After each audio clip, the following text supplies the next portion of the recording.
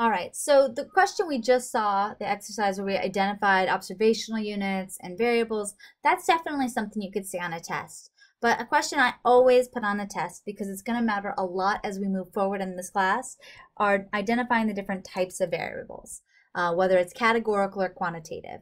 So categorical variables are ones that divide people into categories. They're usually uh, um, not numeric. So they will have things like words in them or yes and no. Quantitative variables are numeric and they need to measure something. That's the important thing. Having just numbers alone is not a measurement. If you think about your student ID, right? My ID to log into people's my SDCCD or to Canvas, that's all numbers, but those numbers are not a measurement of anything. And if I add one to them, that just makes me a new user, not a, an inch taller or something like that. So just because there are numbers does not mean we're in quantitative, just because there are numbers does not mean we're guaranteed to be quantitative, which is why I like the term quantitative more than numeric. And I tend to use categorical over qualitative.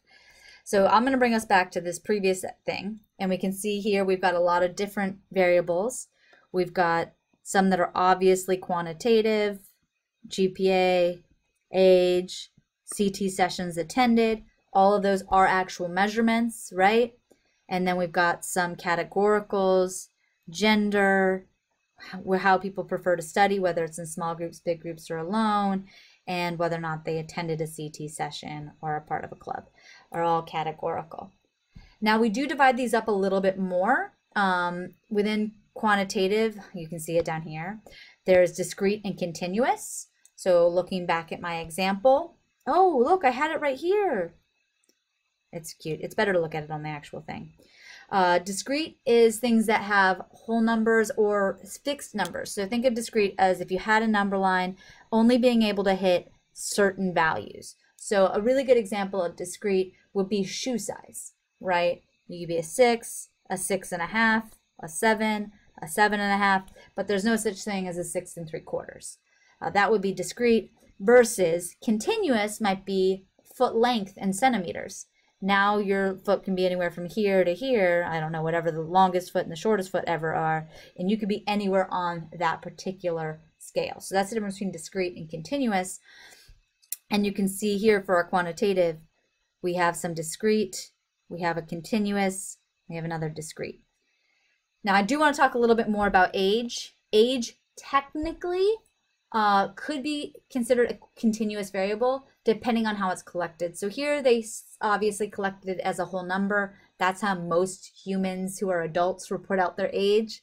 But when I worked at UCSD, one of the first things I did was take their discrete age, because it was all men in their 50s. So it was mostly like a bunch of 56s and 55s. And instead did it based on when they came in and were tested and their birthday. So I was able to get a decimal version of how old they were. So we kind of converted that to a continuous variable because that made our data a little bit cleaner for us. For categorical, you do have 3 types again, or for this one, nominal means there's no ordering scheme. So political party, there's no ordering for the political parties, so it's just Democrat, Republican, Independent, Green, whatever the heck you might have there. Ordinal does have an ordering system. So something like your high school class, right? Freshman, sophomore, junior, senior. There's a meaning to those and they do go in a certain order, so that would be ordinal. And then binary is our yes, no variables, much like we would have seen here in this question. We had our study preferences, would have been a oops, I guess I can go back and write them in. I just feel bad that I'm scrolling so much. Our study preferences is nominal, right? There's 3 different options. Oh, actually, I think we can make that ordinal. I didn't even think about this. Because, right, there's an ordering, like alone, then small groups, then big groups, right? We could even put an ordering system to this for sure. Whereas everything else we have is binary. Gender, we can't see. This is data from a group project.